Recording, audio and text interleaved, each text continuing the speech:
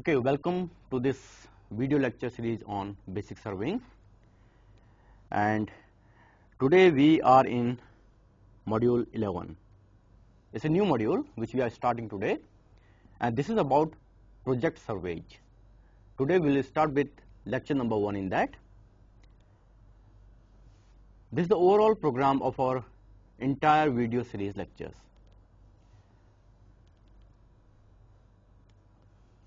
What we will cover in the project survey is written over here. This is in lecture number 1, lecture number 2 and lecture number 3. So first of all, we will be talking about the concept of setting out.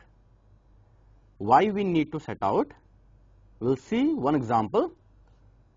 Then we will see the use of control stations in setting out and what are the basic procedures for setting out. Later on, we will see the error sources and what precautions we need to take, and finally, what is the tolerance level, permissible error which is there, and how to take into account that thing. In addition to this, in our next 2 lectures, we will be talking about some particular projects. For example, in the second lecture, we will talk about the curve. If there is a curve and we want to set out the curve in the field, what is the procedure for that?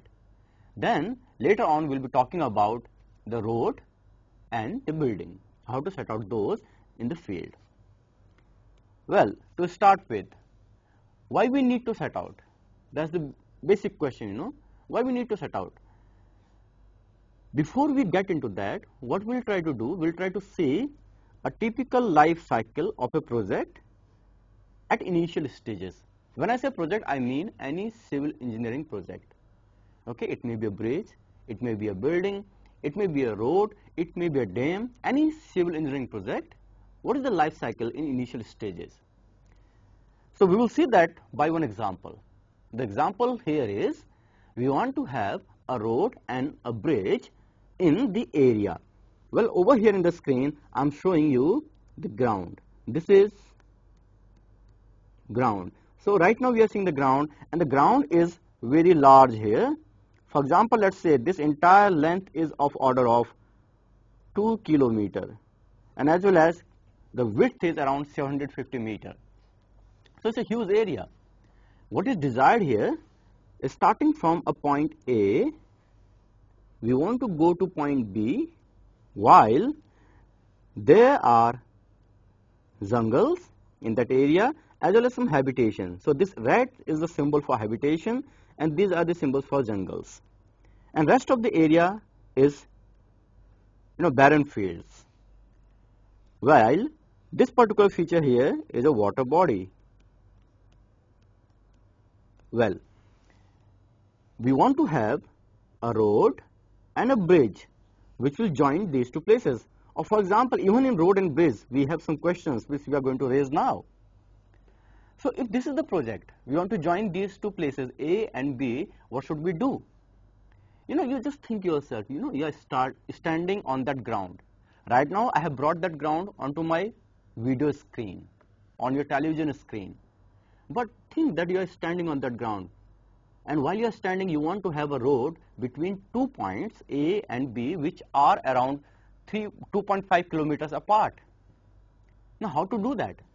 Should we start from one village and start going to the other? No, that's not the way. We have discussed the principle of surveying also, which is very important principle in anything. We say whole to part. First we should know about the whole thing. We should do the reconnaissance. We should come out with the best possible project. Well, how can we do that? In order to come out with the best possible route between these 2 points, what should we do? We should be able to do something so that we can see the area synoptically. The entire area in one go. We can see all the features which are there in the area, all the landforms, all the obstructions, all the habitations, all the forest types, all the quarry sites. We should be able to see them, assess them, and then accordingly we will decide about a route. Now how do we do that? Obviously we know that we would like to make a map. So we would like to map this area. That particular entire area, we would like to make a map of that. Okay. Now we want to make a map of this area. Now in order to make a map of this area, as you can see, we will have to decide about one technique. what is the technique that we are going to use for making a map? We will have to decide about the instruments. Okay, less about the techniques. In techniques, if you observe this area, and we have decided that we are going for triangulation. So first of all, as you know, we would like to do the reconnaissance in order to locate those points which can serve as the triangulation stations. And there are some requirements. We know once we are talking about the triangulation, we discussed what are the points which we should keep in mind in order to locate the triangulation stations or the survey stations. Well, keeping those points in mind, let us say we decide that these are the locations. You can see these locations here now in blue. So these are the triangulation stations. Well, if these are the triangulation stations, what we will do, we know the procedure of triangulation. We'll measure the angles, all the angles which are possible there. We'll measure one length out of all these lengths, which is possible to be measured easily. So over here, what we are doing right now, we are forming the triangulation. Right here, we are assuming that the intervisibility is possible. That is why we have taken the line of sight through jungle. Similarly, here also. So that's our triangulation network. One of the lines, for example, this line can be measured easily. So I'm drawing this line now. I'm rather highlighting this line. So that's our baseline. And then we measure rest of the angles. All the angles are measured. So we know now the triangulation can be done, and we can compute the coordinates of all the points which form our triangulation network. Well, having done the triangulation, what is the next step? Triangulation means we are collecting the skeleton of the area. So in our drawing sheet now, where we are going to make the map, our skeleton is plotted because we know the control points. Then rest, we plot the details. We have seen the details can be plotted by plane tabling, or maybe in this case, let us say, we are doing the plane tabling or intersection by the theodolite, or maybe by taking the offsets. So whatever the method, we are plotting the details. So by this method, we generate the map. So here it is, map of area. And the other details, the graphical scale, the scale written as RF, representative fraction, the details who prepared it, and as well as the legend and other thing. This is plotted in the map. Well, we have the map. What next? The map gives you a facility to look at your area in a synoptic way. The entire area, all the habitations, all the forests, everything is possible that you can see in one go. So maps, they make it possible to plan your project. Well, so after completing this step number 1 in the life cycle of a project, which was surveying, I'm saying here making the map, or we can say surveying in general. So we are doing the surveying as the first step. The second step is, on the surveyed thing, we are doing the project planning. So this is the second step. So what is the meaning of that? Well, project planning means, on this map, now it is map, and I can work on this map. I can come out with various routes. For example, I decide to choose a route like this in order to join to these 2 points. Well, someone else, he says, no, this route is not good. Rather, we should go for some other route, and he chooses a route like this, where there in between will be a bridge. And someone says, no, even he wants to take a different route because of some reason. The reasons may be different, and his route is maybe something like this, and the bridge is here. So while we are doing the planning using the map, it is possible that we can come out with various routes, and then we go for the optimum one, or the optimal or the best one, the best route which is possible under the circumstances.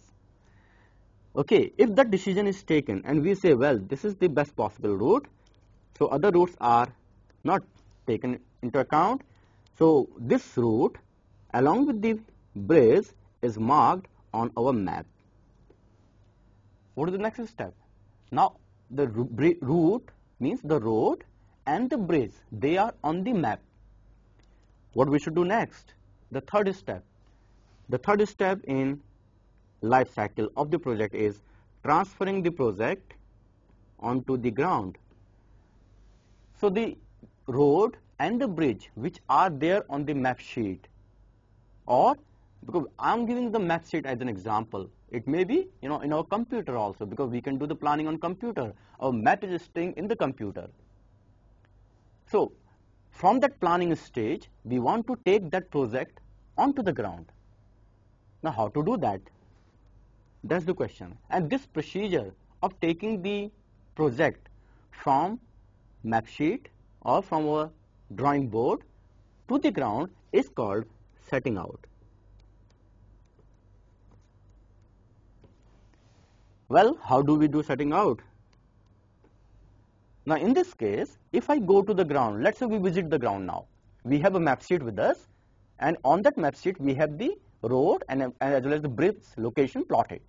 Now we are visiting the ground. If we visit the ground, still there on the ground there is nothing. The ground will look like as I'm showing you here. The ground will have only our control stations which we had marked earlier, and these control stations, when we fix these, we fix them in such a way that they will stay there for longer periods. So after 2 months of surveying, when we visited this area, still the control stations are there. So we have the control stations, and as well as the other details, the rest of the ground. And what we have to do now, I have to see that how my road and my bridge will come, and where exactly will it come. We do not know right now whether it will be, whether it is here, whether it is here, whether it is here, and that is the question. There on my map, its location is only one location, as you can see in the map. So what we need to do now, this is important.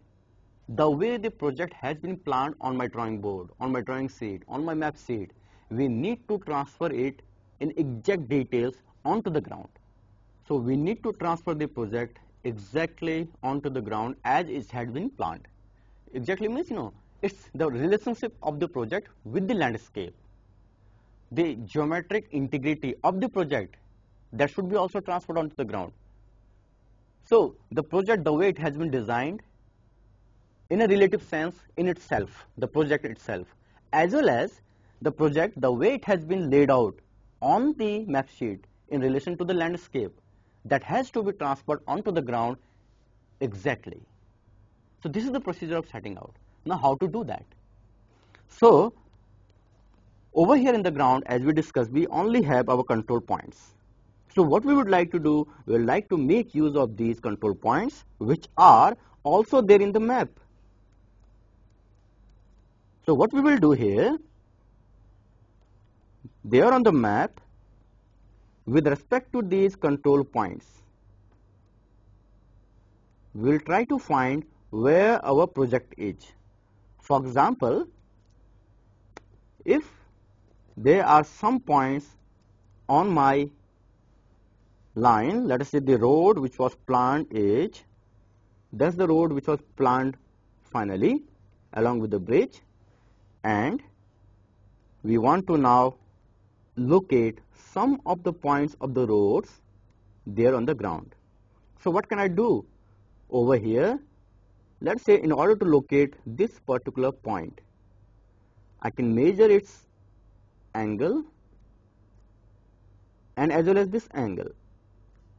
So two angles, alpha and beta, if they can be measured on the drawing sheet with respect to station A and B. So what I can do, I can go to the field, set up this line by having the ranging rods here, and putting the theodolite over here, I can measure the angle as where they, alpha and beta angles, because we had alpha and beta angles. So same what we'll do, we'll set out alpha angle and beta angle there in the field, and wherever they intersect, that's the point which is located now. So what we ensured here, we ensured that the point has been located where it should be as it was there in the map. Similarly, any other point, a point for example here on the road, this point can be also located using some other control points. I'm just making use of two angles, alpha dash and beta dash. So a point here can be located by, if you go to the same set of stations, so from these two, alpha dash and beta dash. So this point is also located. Similarly, we can locate various points of a project along with the bridge, and the entire project will be located there on the ground. So what did we do? We made use of the control points. This is important. What we did, we went to the ground, we had the control points already there, we made use of the control points in order to find the coordinates of the project on the map sheet, as well as then transferring those with respect to the control points which are there on the ground. So by doing that, we are able to set out the project there on the field. So in this, what we observe, our observations are, well, we of course setting out is a very important activity, and for setting out we need a network of 3D control stations. This is required. Then how about the setting out method? I just discussed one case where we were measuring two angles alpha and beta to locate the point of intersection, and these two angles alpha and beta were same as these were in the map. Not always this is possible. So sometimes we have to go for some other method also. So the method which we will use in the field will depend upon the field conditions and the project requirement. Each project will have a different requirement. Whatever we are going to set out will have a different requirement. Our method will depend upon that only. Well, what we will do now, we will talk about the various things which come in this procedure of setting out. We will start with control stations. What is the role of control stations? We know it. Control stations means they are established in the field as well as in the map. They help in making the map, as well as they help later on in finding the relative position of project on the map sheet, and then we take that relative position to the ground. So control points are very important. We know about that. Next, it is important, because from the duration, the duration between the very first survey in the field when we are making the map, from that point to the point when we are actually transferring the project onto the ground, could be a long duration many times. It might take 1 year when we did the survey, and later on when we actually transferred the project onto the ground. The planning stage, the designing stage took around 8 or 9 months. It is possible, or sometimes it may be less also. But in any case, whether it is more or less, whatever, we need those control points there on the ground. Those control points which we used for surveying should stay there because they help in the process of setting out. Now, in order to ensure that they are there, we need to protect them. How to protect them? There are various methods. For example, you can make very big concrete blocks and insert them into the ground. Like the stations we discussed when we were talking about the triangulation. We discussed what is the the standard method of making a station. Make proper stations which are embedded there on the ground, so they will stay there. In addition, sometimes it is possible, if you are working in a very busy construction site, it may be possible that one of the stations may get damaged. Some excavation is going on there, so that station may be damaged. So what we need to do, we need to protect our stations properly. There could be varieties of methods of protecting it. Just one example here. One example here is, this is a concrete block which is embedded there on the ground, and as well as what we have done, we have protected this station by these wooden planks, and as well as we have written over here about this station. Well, what is the RL of this, what is the chainage of this, and something like that. So the method may vary, but the important thing is we should protect this station. Not only protection, many times, even if we have protected the station, but it is possible that in that busy site, someone came with heavy digger and he dug that entire area. So that station has gone away. That was a very important station, but it has been dug out. Now it is no more there. So in this kind of situation, what we need to do, we need to go for referencing of station also. So not only we establish the control stations in the field, rather we also take their references. Now what is the meaning of references? Even if the station is not there, we should be able to locate the station. How can we do that? When we are establishing a station, for example here, over here a station is established. This is a concrete block and this concrete block is embedded there on the ground, and when this concrete block was established, that's the point of the station.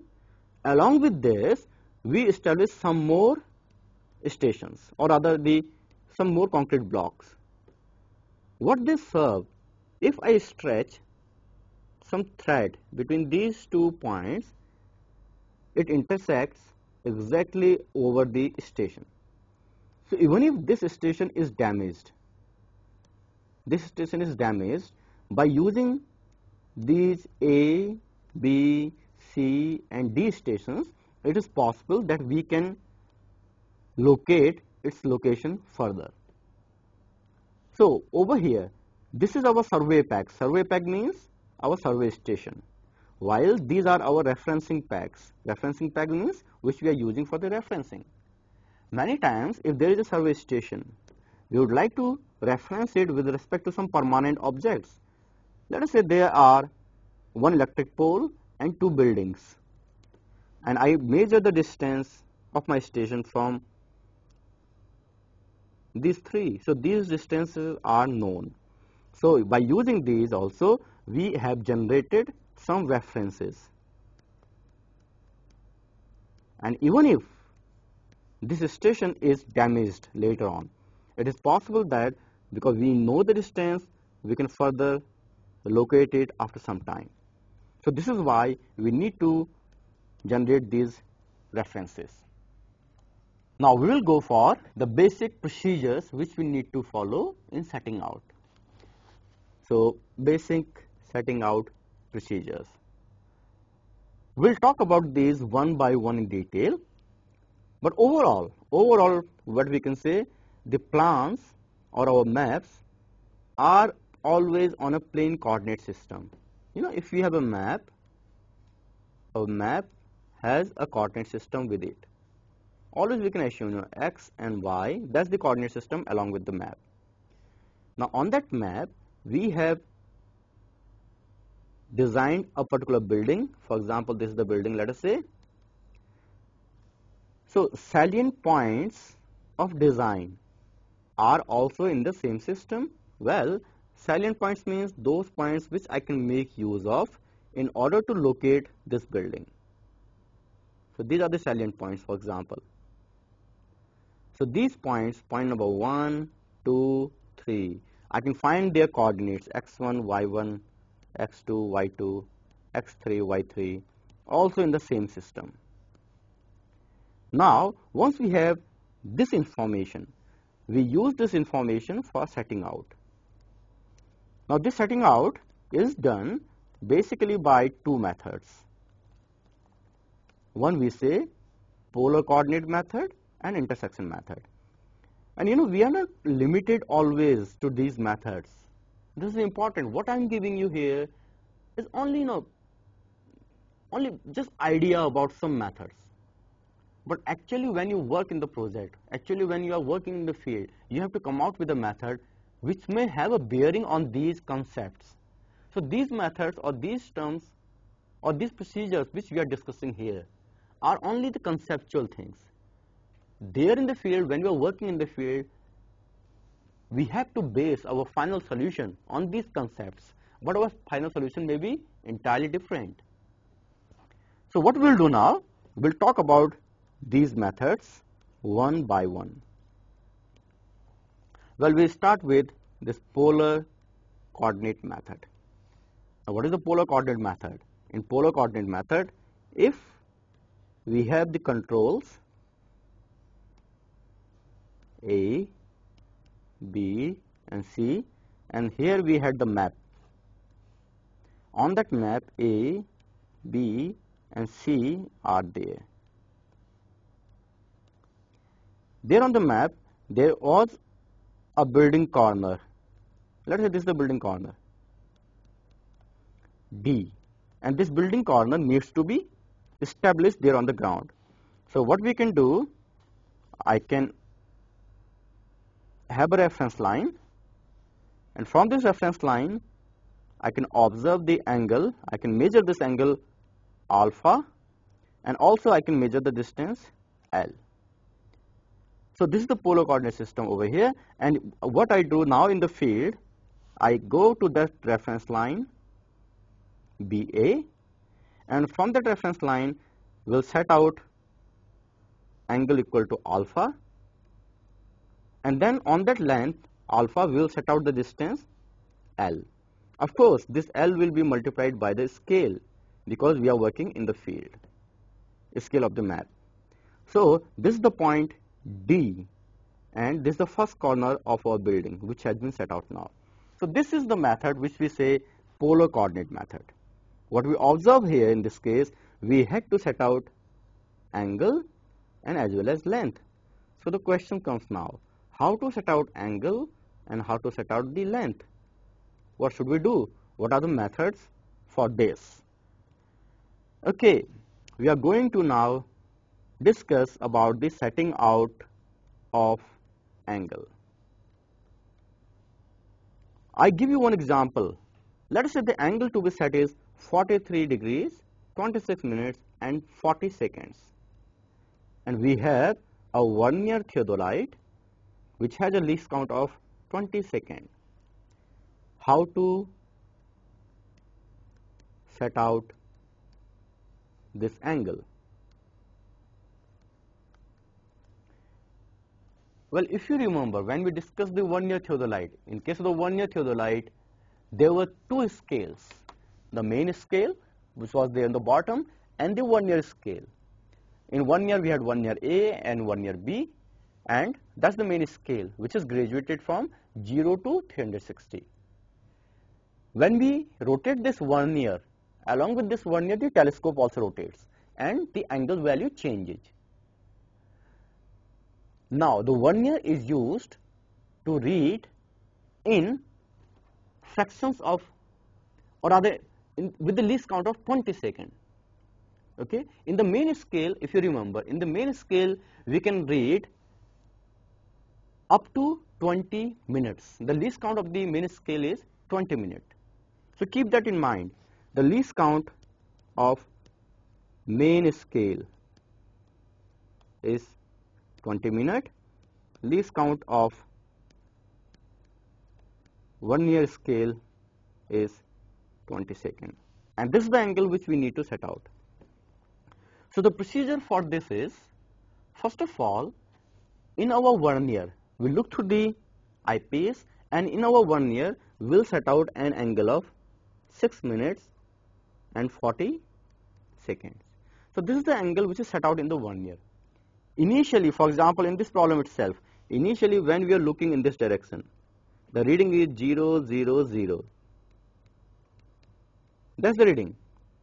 And now we set out in our vernier 6 minutes and 40 seconds. Now what we do next, rest angle, that is 43 degrees and 20 minutes. This we change, or this we read, or rather we rotate now our telescope, because already the 6 minutes and 40 seconds angle is already rotated. So now we rotate our telescope so that the angle on the main scale is 43 and 20. So the total angle that will be set out is 43, 26 and 40 seconds. Now this is an not very difficult thing to do, but there may be a rather little difficult situation when the angle that we have to set out is not in multiples of least count. Over here the angle is 43 degree, 26 minutes and 43 seconds. When it was 40 seconds, it was fine because the least count of vernier is 20 seconds. But now it is 43. We cannot set out 3 seconds with this instrument because its least count is 20 seconds. So what we do? Well, that's our reference line. From this reference line, first we set out the angle as we just discussed, which is 43 degree, 26 minutes and 40 seconds. That's the angle which we set out, and it is possible to set out this angle. Next, what we do? We again observe this angle by repetition method. Though we have set it out, but naturally there will be some error.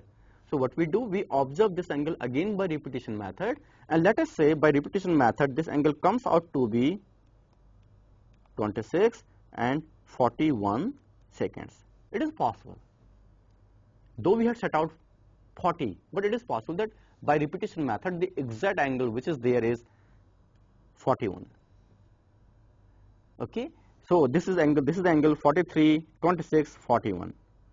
So our angle alpha here is less by 2 seconds from our desired angle.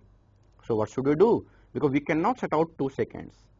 Well, for this length, if I draw a perpendicular here and I know this length d, we can compute what should be this distance d small d, because we know this angle is 2 seconds. So if it is so, I can compute the distance d, and what we can do, we can set out the angle now in such a way that our actual angle becomes the angle between this line, and after setting out this distance we get a point and we get this line. So our actual angle which we wanted to set out is this angle. Again, if you want to be more accurate, we can further measure this angle by repetition method in order to know whether it is within the permissible limit or not. Well, in case of total station, what will happen? Total station does provide more facility of reading and setting out the angles automatically. So if the angle is in multiple of least count, we can set the angle in the total station, and the total station will automatically take that much rotation. So we can set out the angles that way in the case of the total station. However, here also, if the angle to be set out is smaller, or rather I should not say smaller, rather the precision of the angle is not, or rather the angle is not the multiple of the least count. The better way of saying it, the angle that we want to set is not multiple of the least count. The least count is, for example, 5 seconds for a total station, but the angle that is to be set out is 43, 26 and 27. That's the angle which is to be set out. So we have to do something in order to set out this extra 2 seconds. So what we will do again, we will go by this particular method, and that particular angle can be set out. So this is about the angles. Okay, now we will see how can we set out the distances. Because if in a map you are setting out this building corner which is D with reference to A, B and C control points, and how we are doing it? We are doing it by polar coordinate method, where we are observing this angle alpha and this distance L. So this distance which we have to set out is 100.23 meter.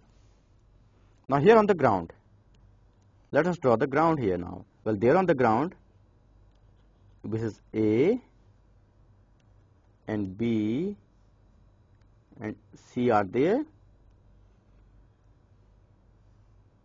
Okay, this is the point where the B is, and we have already set out our angle alpha. So the alpha angle is somewhere in this direction. Now what we need to do, we need to fix a point here somewhere, we do not know where, so that the distance BD is 100.23. Now how to do it? If we have a tape of 30 meter length, Now with the tape of 30 meter length, setting out this distance, what we can do, I can observe 30 meter, 30 meter, 30 meter, and then I can stretch the tape and further I can measure the rest of the distance, that is 10.23. So 30 meter plus 30 meter plus 30 meter plus 10.23. Because I cannot set out this full distance in one go. I have to do it in these little parts. Well, the better method of doing is, how we do it actually, the better way of doing this, we can make a guess. Well, my distance, my point D should be somewhere between these 2 points. And we say, let us say these 2 points are X and Y. Our point D should be somewhere in between these 2 points. This is, we are making a guess. And a surveyor has to be always good in making these guesses. These are required in the field. After making this guess, what we do, we measure the distance by and bx. Let us say the by distance is 99.03 meter. And the bx distance is also measured, and it is 104.15 meter. These are the distances which are measured. So what we can do now, because when we are using the tape, chain, in any case we have to apply the corrections also. So we can apply now our correction in this entire length by as well as in this entire length bx, and we can have their corrected value. Okay, what is the corrected value of this length as well as of this length? Once we have done this, I know the length up to this is a certain value. So my problem is reduced now to set out only a little distance, which is 100.23 minus 99.03 from the point Y. So from the point Y, I will set out only a small distance. So if at all there is any trial and error, all those problems, they are for a small distance, and we can avoid also applying correction for that small distance. So our rest of the distance has all the corrections properly applied, and this distance is then finally measured. So what we have done, a distance which was a large distance of 102.23 meter order has been now reduced to the measurement of a distance which is of 2, 3 or 5 meter, that kind of order. And because it is easier to do any trial and error, any putting of the tape, all those things for a smaller distance than for a larger one. Now in case of EDMI, generally there is a facility, because we have seen the EDMI. In EDMI, I've got the EDMI or in my total station as the target moves. So while the target is moving, the EDMI continuously shows us the distance. So again here also we have to make a guess. Starting from a point, if we have to set out a distance, naturally what we would like to do, we would like to first observe this distance. Whatever is this distance, we would not like to do the trial and error in this entire stretch. Rather we will limit the trial and error for this. And once we have observed this distance, we know we need to move in this direction or in this direction, and then accordingly the point will be fixed at the distance L as desired. Okay, another procedure of setting out, because the first method which we discussed was by polar coordinate, and the second method which we discussed is now by intersection.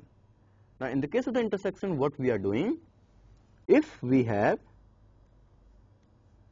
two theodolites, okay, well again that's our map. In the map, the point D, and these are our control points A, B and C. Let us say that's the baseline which we choose, and from this baseline we find the angles for this point. So what we are doing now, intersection means we are setting out by two angles, not by one angle and one distance. Rather we are setting out by alpha and beta. alpha and beta. So this is why we say this as method of intersection. Now if we have two theodolites available in the field, this becomes a very straightforward process. A, B, C. We keep our theodolite at A and at B both, and then at A we set out from BA an angle equal to alpha. So this angle is set out as alpha, and now this theodolite is looking in this direction. While at B we set out the angle beta from line BA, and we are looking in this direction. Now someone here moves with a ranging rod, and the moment this ranging rod is bisected by both of these theodolites, or the line of sight is there because someone is looking from these two theodolites, and once this ranging rod is bisected by both of them, so that's the point which is the point of intersection, or our point D, which we wanted to set out. So this is the method of if we have the two theodolites. Well, if we have only one theodolite, then in that case what to do? In that case, let's say again this is A, B and C, our control stations, and we want to set out a D which is somewhere in this area. This is what we want to do. Well, from A, let's say we have only one set theodolite. So first what we'll do, from A we'll set out the angle alpha. So the alpha angle is set out, and this is line of sight.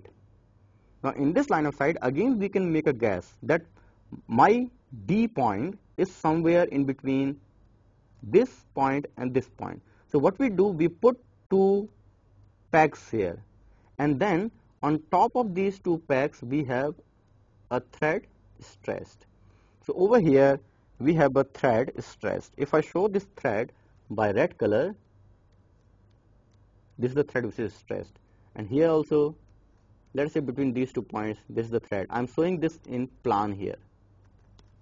Okay. Then we move our theodolite to second station, and from there we set out the angle beta. So after setting out this angle beta, that's the line of sight. So where this line of sight intersects the thread, the corresponding point on the ground can be found. So this is the line of sight, and this is the point D. So that's the point D which can be located now on the ground. So basically what we are seeing here, depending the field condition, depending the availability of the instrument, we have to change our method. Next, one more approach we'll see, and this is the approach in which we are making use of the grids. We'll see the concept of the grid and how we can make use of the grids. And these grids are suitable for structures which are having gridded pattern. Maybe a building which has a gridded pattern, which can be set out easily by making use of the grids, because this appears as if there is a gridded pattern here in the building or its walls or the structural elements of the building. We have two types of the grids which are used for setting out. These are survey grid and site grid. Now what these are and how do we make use of this? Let us say again we have a ground here, and on this ground a project is planned. So naturally, if the project is planned here, the project that is planned is we want to have a town over here. A town is to be set out. So first of all, the very first step is that we would like to make a map of this entire area. Okay, now we have the map of the area ready with us, and on this map we would like to plan our town. Let us say a decision has been taken so that the main roads of the area or the town are like this. This is how the town is being planned.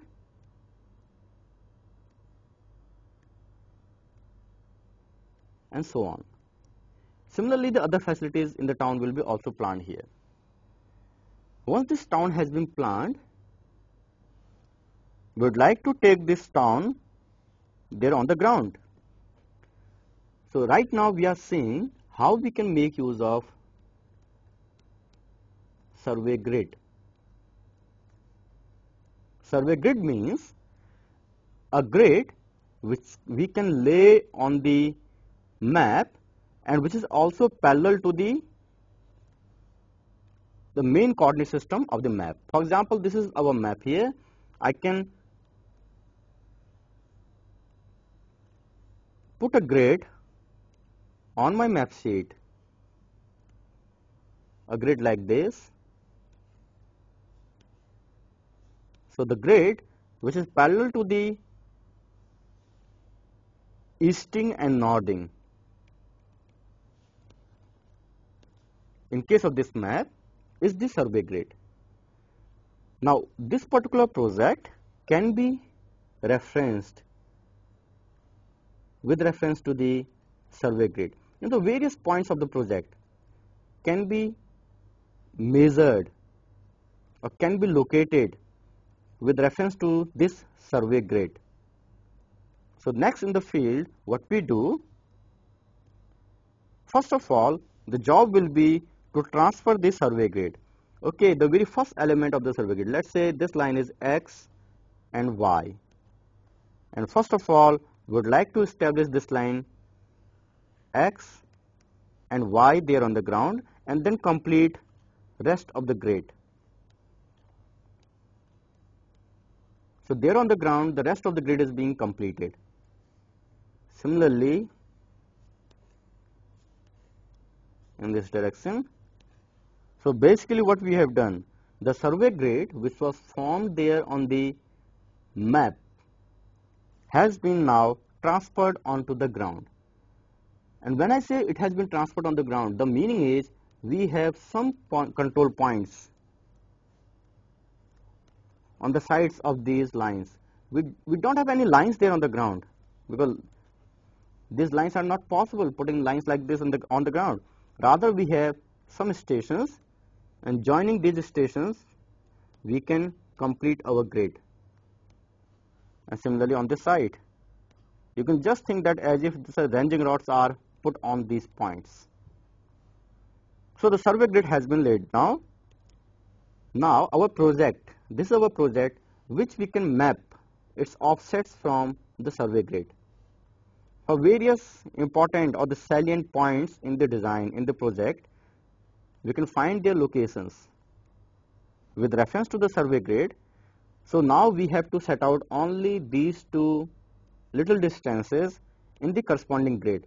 So in the corresponding grid, I set out these two distances. So I have the point X, or the point, let us say this is the point P on my design, on my road network, and this point P is set out here. Similarly, any other point, for example, let's say a point is here, and then this point is Q, and this is in this particular grid. So by knowing these two offsets, this point can also be plotted here, Q. So similarly, we can set out the entire project in this area. So what we did, we made use of a grid which is parallel to the easting and northing directions as in the map. So this is why we say this as survey grid. Well, the second we would like to make use of now, side grid.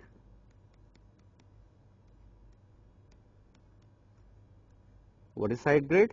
Well, the project which was planned here is this. This is the project which was planned. It was desired to have the road network like this, and now we want to set it out. Let's say this is the project which has been planned. So what we can do, instead of having a grid which is parallel to the easting and northing, we can have a grid which is parallel to the project, because the project has some cardinal directions. For example, this direction, I have my X and Y here, and then I develop a grid system.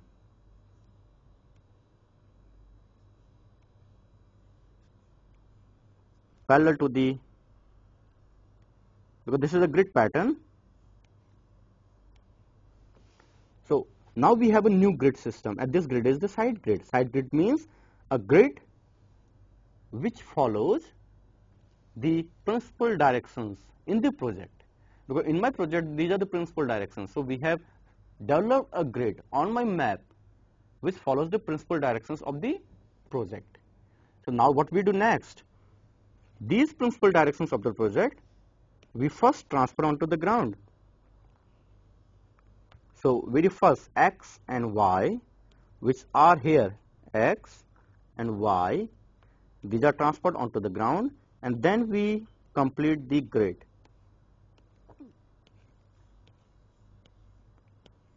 So the grid is completed. Well, this project is also observed. We can set out the various salient features of this project with respect to this grid, and this is now easier.